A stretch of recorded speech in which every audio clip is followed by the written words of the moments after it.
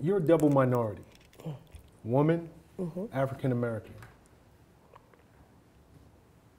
Your giving back has been, and I've watched it and I've seen it, so it's not just something that I'm talking about, but anybody watching this won't know. Can we talk about your La Bella Mafia? Well, we didn't. This was name given to us, by the way. Yeah. So I'm intentional about a couple of things with making sure that there are women represented in the rooms. I've been really fortunate that I just grew up with just a lot of who would have known at 7 years old that the women that I were friends with just ended up being so brilliant, boss, just badass women. But I'm also very intentional about looking around at Combs Enterprises, particularly about saying there's no reason for it to be only male executives when the population is 50% women. And I went out and was like, hey, here's some brilliant women, let's bring them in. And they came and they also helped make additional great revenue for the company. I think I also go out of my way whether I know, if I'm in a room, which to this day, nothing has changed from when I was 21, negotiating $100 million defense contracts, and I was the youngest and the only black woman in the room, to Tuesday. You know what I mean? Where I'm typically still at, I don't know how old I am, at 44, you know what I mean? Honestly, still sometimes the youngest and the only woman and the only black in the room. So that's terrible, right? I need all y'all to help with that change because it shouldn't be the same 20 years later. But I do try to be really intentional about when there is any other minority in the room of any underserved population, I go out of my triple way to be like, I'm sorry, wait.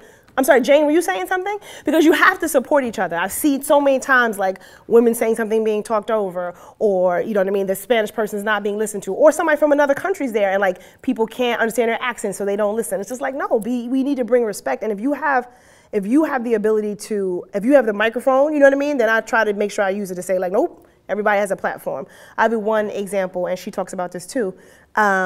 Chef, one of Puff's chefs, her name was Chef Jordan. She was interviewing for a role to be Puff's personal chef when I was his chief of staff. And she had just come from Seattle. She had never done celebrity chef work before, but he loved her food and wanted to hire her. So I went, I was like, hey, we want to hire you. And I said, what kind of compensation would you like? And the amount she said was way crazy low for New York, for the role. And just knowing what the average role was, and I was like, I didn't know her from anything except for interviewing her, and I was like, no.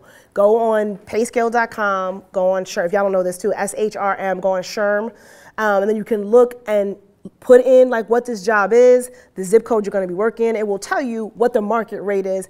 I will be here, come back in an hour.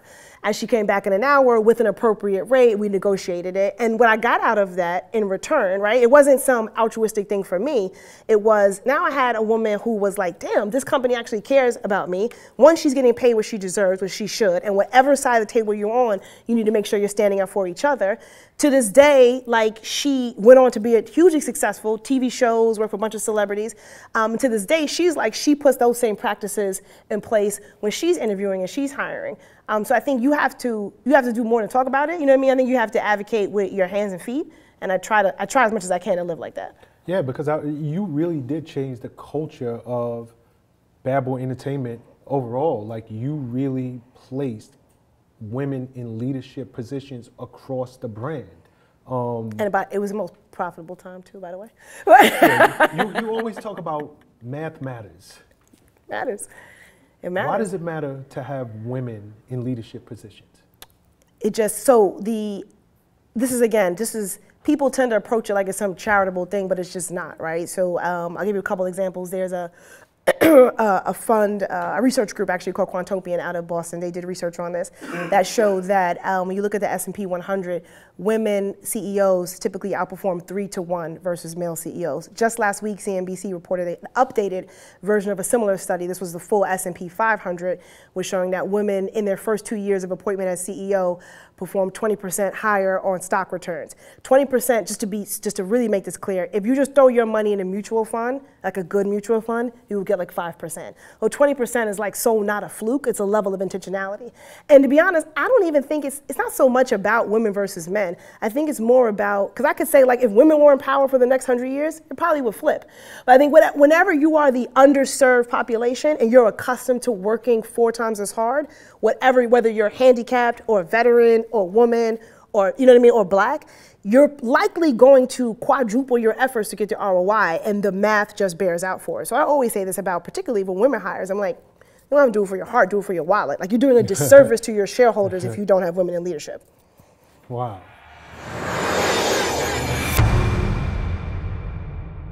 What's up, guys? Thanks for sticking with me to the end of the video. Truly appreciate you.